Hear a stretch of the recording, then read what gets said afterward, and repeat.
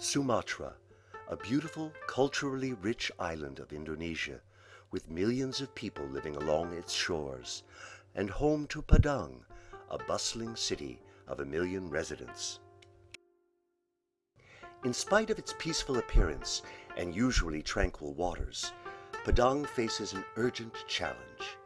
The city has one of the highest tsunami risks in the world, and if a tsunami were to occur today, an estimated 100,000 souls would perish.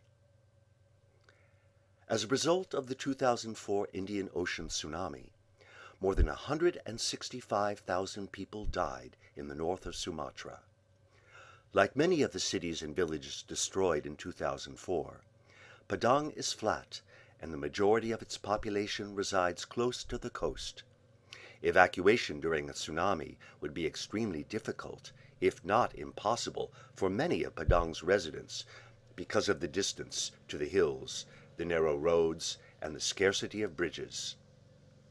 In response to this pressing problem, GeoHazards International and its project partners studied potential evacuation solutions for the people of Padang and developed an innovative alternative: Tsunami Evacuation Raised Earth Parks, or TEREPs, hills built throughout the city that would allow people to walk to safety above a tsunami. TEREPs could provide a practical and cost-effective evacuation solution for communities like Padang.